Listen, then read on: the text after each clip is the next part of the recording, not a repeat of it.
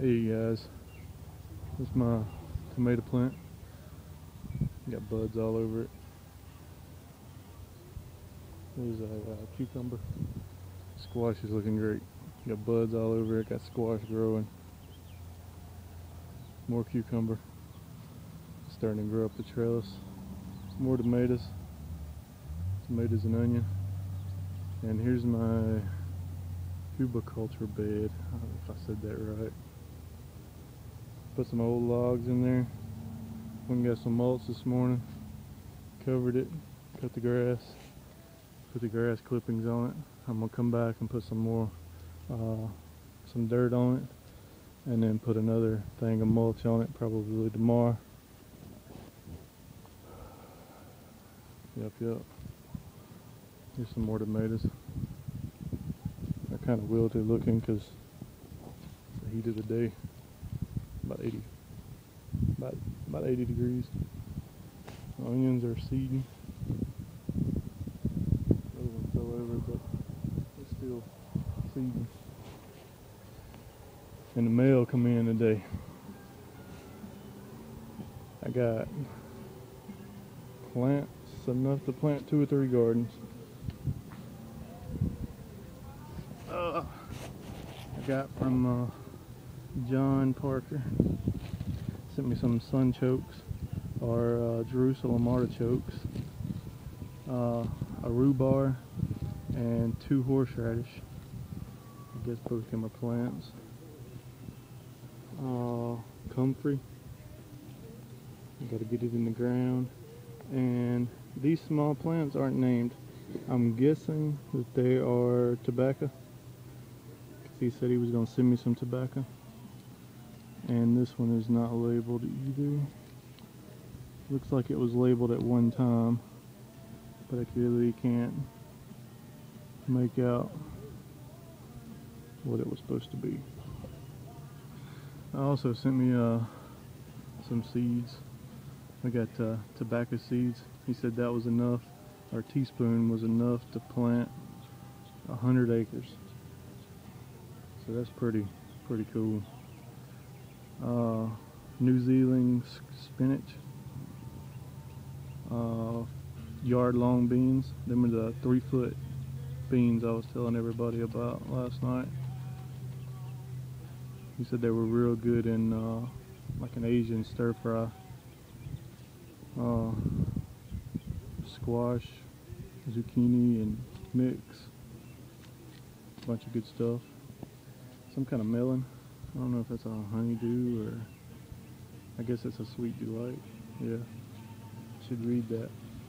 These are, I believe, spaghetti squash seeds. There's like 2 of them in there. I'm thinking that's what it is. I'm not sure though. Maybe a pumpkin, because it's a big old seed. This is spaghetti squash, which I was really wanting. These are a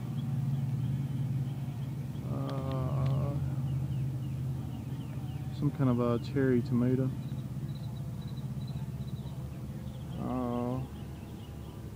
That was from John Parker. He was a very good man. Enjoy talking to him. And then Mr. Douglas Christie sent me some Indian corn. That's some good color there. Here's a more of a purple, or you can't tell up under this awning, and then like an amber, and then some pumpkin seeds. He said these pumpkins were orange, and where the lines were on them were white, so that should be pretty cool looking. Maybe the seeds will be good to eat. But I guess I gotta get down here and plant the seeds in now, and finish up this hubiculture bed sometime, probably in the morning. But thanks for y'all too, and everybody else for the information to plant this stuff. And I'm gonna get out there and get it done. get it in the ground so we can eat it, or smoke it, or talking about the tobacco. Actually, I wanted that for my goats. I'm fixing to get some more goats, and it's a good wormer, so that's going to be good.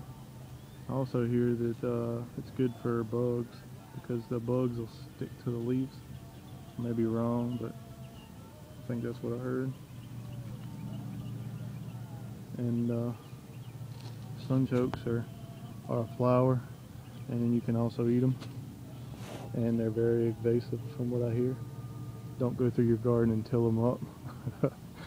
Unless you're just wanting to like make more of them, from what I hear. What was that? What else was very invasive, they said? Huh. I can't remember. Maybe the tobacco? I forgot. Anyway, y'all check these guys out. Douglas Christie is, I believe it's Douglas Christie, aka Woaded Celt. And John Parker is John Parker. He ain't got no videos up yet, but he's learning his camera, and he'll have some good information as soon as he can. And we'll talk at y'all later.